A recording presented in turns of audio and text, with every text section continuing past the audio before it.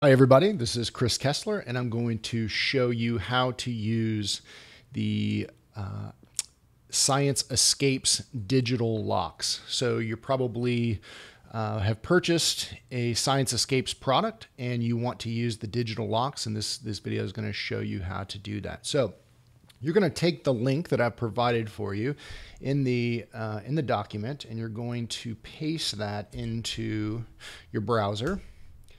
And you're going to be prompted to copy my Google form. So in this case, we're looking at the Adams Escape Room digital lock. So it's going to prompt you to copy, and you're going to make a copy and put it on your own Google Drive. So you'll click make a copy here. Google is smart enough to know that it's going to retitle this. So you can title this whatever you want, but it's going to title it copy of, and then whatever my original title is. So the document that's in front of you is the editable Google form that you're going to be giving to your students. Now, because the Science Escapes are modular, meaning that you can do whatever puzzles you want in whatever order you want, and you can even eliminate puzzles, each classroom is going to be unique and different. So what I've done is I've created a document here, or a Google form, that has all of the puzzles included in it. So in this particular one, it's got 8 total puzzles, and then I'll finally like a you did it screen at the end. So if you want to edit this and edit your own answers because you have something unique that you wanted to do, you can do that right within here. So let me look at, I think it was this puzzle, and you're going to be doing your own code here. So actually, let's look at this one.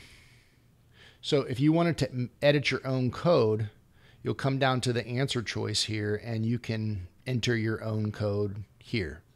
So, in case your codes are going to be different, or you want to make it different for each group, or whatever, however you want to do it, you can edit that there.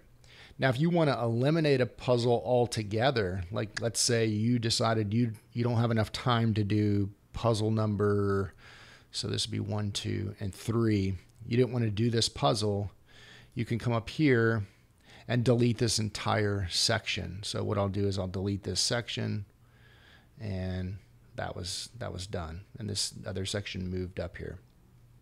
So you can add your own images in here, and I've taken care of that for you, and you probably don't need to do that, but you can add your own images in. You can change up the questions.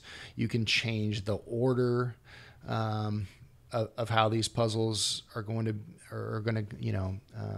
be played out in your classroom. And then when you're ready to save your responses, or actually go out to the live form, you'll just click on this little icon up here, this preview. And this is going to be the form that your students are going to get. This is going to be your lock, your digital locks. And so they're going to go ahead and start entering the locks here. And let me pull up the document, because I don't have the locks memorized. So the 5425 is the first one. So if they enter anything other than that, if they enter this, it's going to tell them it's still locked, keep trying. But once they enter the correct lock, 5425, it unlocks, and they can click next and go to, and it gives them a little dopamine boost here by telling them, nice job, you're one step closer. And then you go into the next puzzle, and they enter the code that way.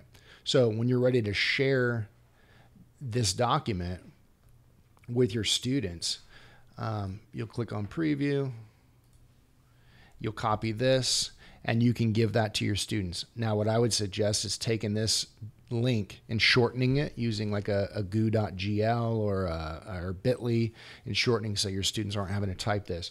But if you're on Google Classroom, you could just provide the link to them directly that way.